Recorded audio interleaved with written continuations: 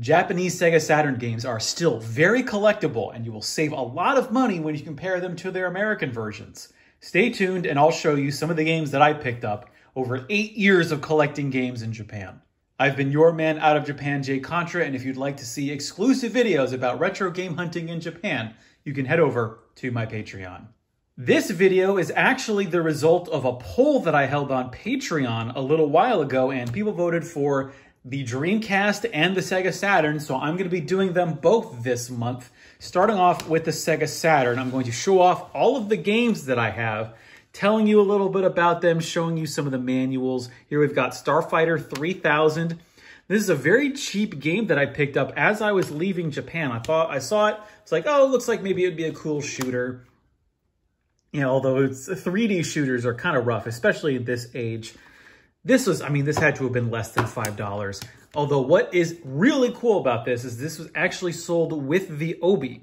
So if you're not familiar, Japanese games, particularly in the 90s, and games for the Sega Saturn, Dreamcast, PlayStation, anything that came in jewel cases like this, was sold originally with an Obi.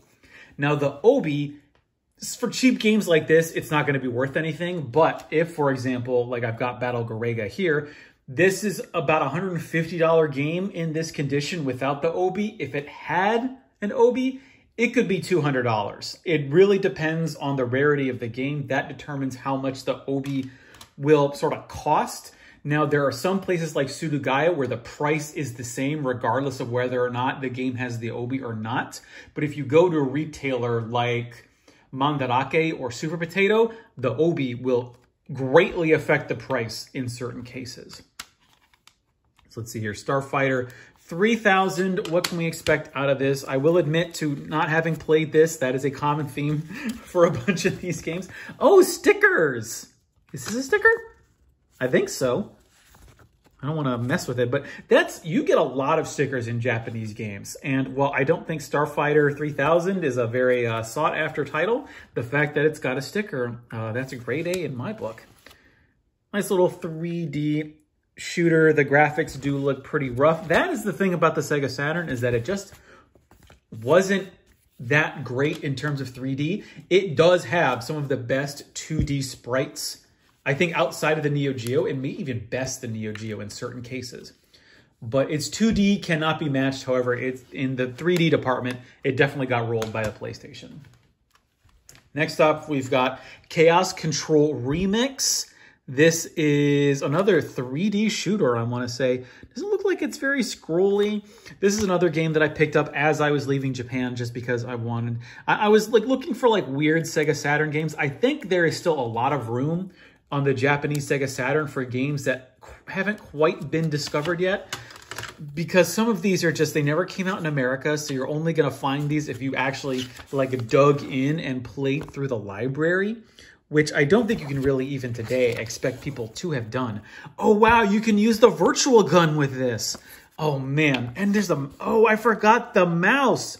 You can actually use, there was a Sega Saturn mouse and keyboard that came out, which I think, did the Sega Saturn have online capability? I think it did a little bit, but I've never actually seen a way for you to connect your Sega Saturn. Because I remember the Dreamcast shipped with a modem installed, with a 56K modem. Or actually, no, in Japan it was like a 14.4 modem, or it was one of those, like it was the 28 point whatever modem.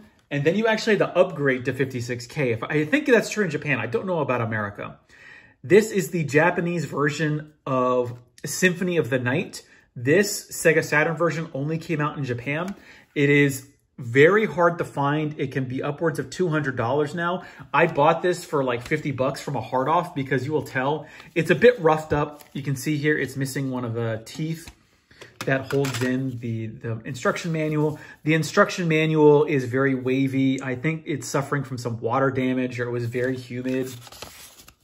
It's still all together though. And it does, the Sega Saturn game plays a little bit worse than the PlayStation version. I would just recommend getting the PlayStation version. Although there is like a secret area. It's like a little area in the basement that is specific to the Saturn version.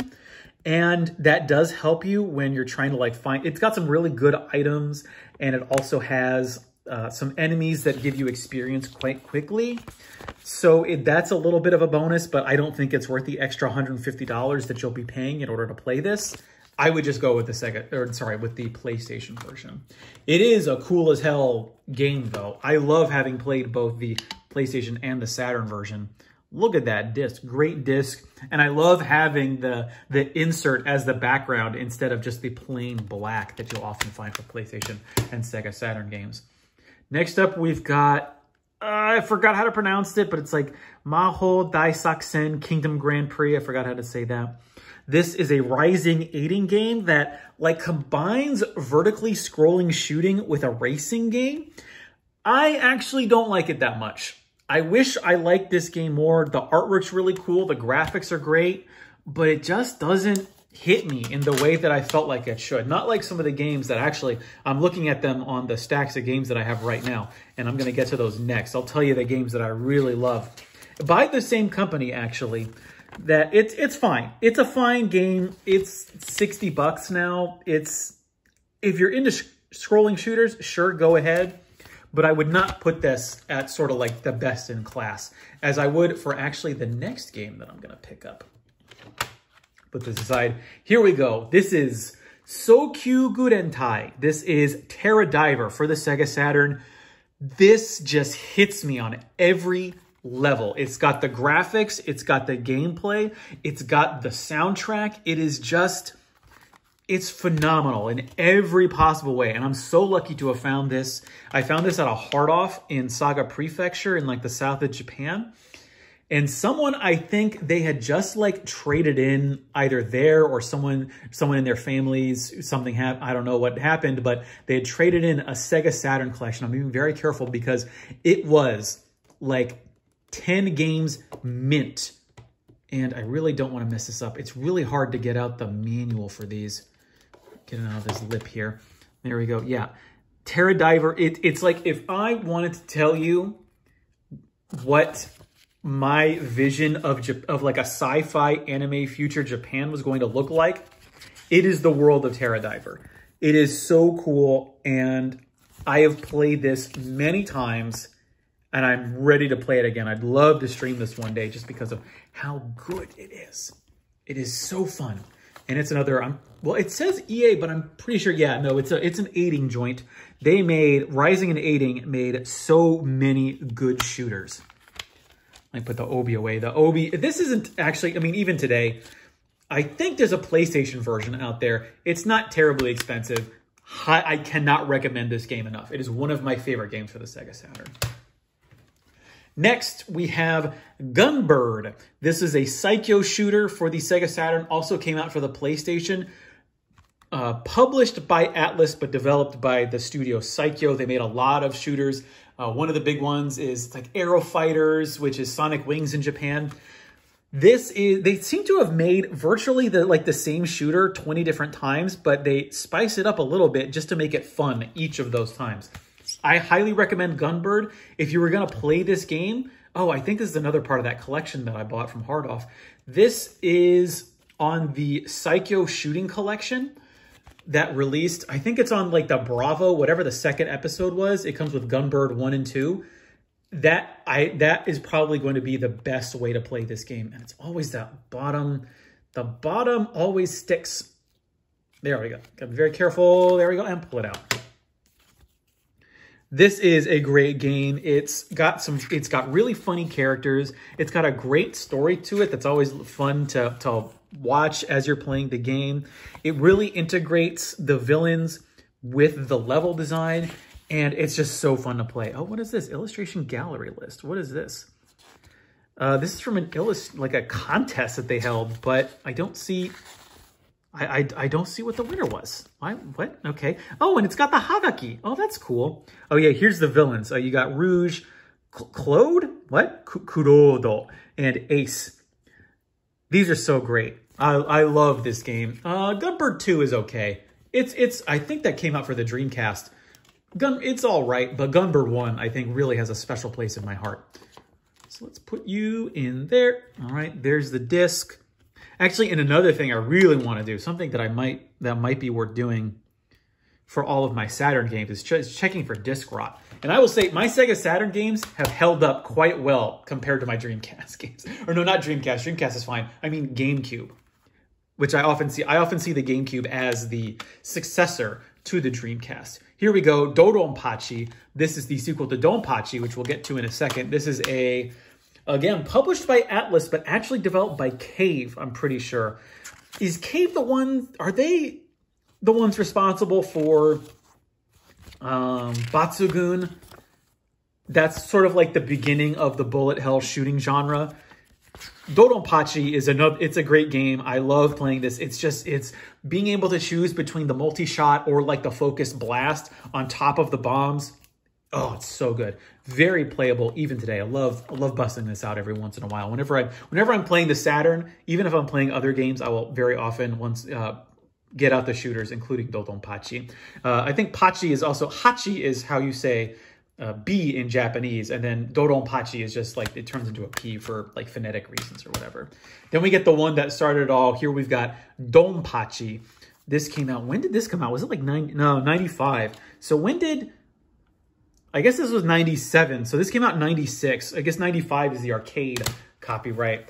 This I actually bought. I have a weird memory of this. I bought this at a hard off near Mount Fuji. It was like 40 bucks. And I thought, why not? I love the Donpachi series. So I picked up the original. And let's get this. Because I remember, yeah, my parents were visiting Japan and I decided to go. We had rented a car. So one day I just drove around the prefecture surrounding Mount Fuji and ended up finding this at one of the hard offs there. They also had the what is it, the Iron Warrior or the Steel Legion? I can't remember, that one game that has that giant controller that's like a sort of like, it looks like an aircraft. It looks like the cockpit of a jet fighter, and you use it to control a mobile suit. I didn't buy it, but it was only like 40 bucks, and I kind of wish I had because that's like $200 now. And you got the Donpachi, the little B antenna here, very understated design, and a great game, still holds up. Dodonpachi, both are great and recommend. Here we've got Rockman X4. For some reason, I saw this at a book off for like $200, but I think they had mislabeled it. You shouldn't spend more than 20 or 30 bucks on this game. It is a port. I think the PlayStation version is probably better, but it's fine. It's a good game. I enjoyed playing it. I don't think I've ever even, I've never traditionally beat a Mega Man game, and the X series is included in that. I've had to use save states just because once you get to like the last few levels, it's like, man, I cannot deal with just, you know, going through those levels again and again and again to try and get to the boss. If I can beat it once, that's enough for me. Oh, what is this? Oh, it's a little, yeah, it's just a little introduction for, I guess, the person who sang the introductory song. Oh yeah, the opening theme and the ending theme. One More Chance and what is that? Makenai ai ga kitto aru. I definitely have a love that cannot lose. When she was born 79. Wow, okay. I love also those little details from Japanese games that we just did not get in their American versions. Like I remember seeing like advertisements for like some like Capcom CDs in some other games, but this is like great CD design. I really hope these don't rot away. I want these to last forever because they're just so cool and we're never going to see them again. Next up, we've got Strikers 1945, a phenomenal game. I've said it in previous videos, but one of my favorite aesthetics is World War II era shooters, and especially when they give them the little like sci-fi touch that you see in Strikers 1945. There's also Strikers 1945 2, that I think is the better version of the game. It's just got slightly better graphics and the challenge is a little bit more appreciable. Strikers 1945 is still a great game that I would recommend. I would, however, recommend getting either the Astro City or the original arcade stick that they made for the Sega Saturn. That's really the way you're going to want to play this game, not with a regular controller. But look, you know, although they're very cheap, I think you can find them in hard off for like $5. You're not always going to have that available to you, especially because those controllers, they're held to ship, and they're also just so bulky that I'm having a problem even today figuring out how I'm supposed to store all of my arcade sticks. But it's sometimes worth it if you can play these kinds of games. Next up, we have Dragon Force. This is a really, really expensive game in America, but even today you can get it either on eBay for probably about 20 bucks, maybe a little bit more, or if you're in Japan, it's like a $10 game, Dragon Force. And I think this is like, I remember going through this earlier, and it's a 1-disc game. Like, it's crazy that they shipped it in this huge box, but let's find out why. So, okay, we've got the OB here. So there's the CD. Looks great. Looks to be in good condition. We've got the OB here. And then we've got the manual. Is this just going to be... Why is the box shipped in the two-disc box? Dragon Force, it's like an RTS simulator. It's a real-time strategy game. What is this? Look at these inserts. What is this? Dragon Force original soundtrack. And then, what is this? Dragon Force, something, GM Progress 7, Super 3D EXP, number 7. I don't know what this is. Oh, it's an MG CD? I don't know what that is. What does that mean? I don't know. That's weird. I've never seen that before. I don't know what that means. Here we've got the Hagaki. Oh, I guess if you're not familiar with this, if this is your first time seeing something like this, the Hagaki is a postcard that was included with most games that were made in Japan throughout the 80s and 90s. And this is something that it was a survey that you filled out. And if you sent it in, you could be entered to win a prize, or sometimes you got points in a club. There were all different kinds of rewards. I remember when I was opening up Fire Emblem, they had you could choose to possibly win either a strategy guide or a deck of Mario cards. What is this? Oh, is this more Dragon Force stuff? Dark Saber, Eazu Adobencha. What is this? Kuraimaksu. What is it? Oh, Dark Saber. These are games. Okay. These are advertisements for games. Oh, wow. Yeah, the original advertisement for Panzer Dragoon Zwei. Soft Information Volume 6. Wow, if you really want to tie the game to the period. These are all of the games that they're trying to push for the Sega Saturn. What is this? Albert Odyssey Gaiden, Thor, Rinkuru Riba Story, Gun Griffin, The Eurasian Conflict, Gulliver Boy, Dragon Force is even, yeah, Dragon Force, not top billing though, but it's originally sold for 5,800 yen. We've got Gameware. Oh, that's a magazine. Or no, Gameware. Oh, that's a magazine. Then we've got, oh, the King of Fighters 95. Ported to the Sega Saturn. Then what is this? Jiko no Kangaeru Soccer. Jiko was, I think, some big, I know, one of the games he's attached to for the Super Famicom is legendarily known as a Kusoge, a really bad game, but I've not played it myself. Here we go, Lupin the Third, Kitchen Stadium Tour. Oh, Iron Chef. Wow. And then Wheel of Fortune, the Best Bout?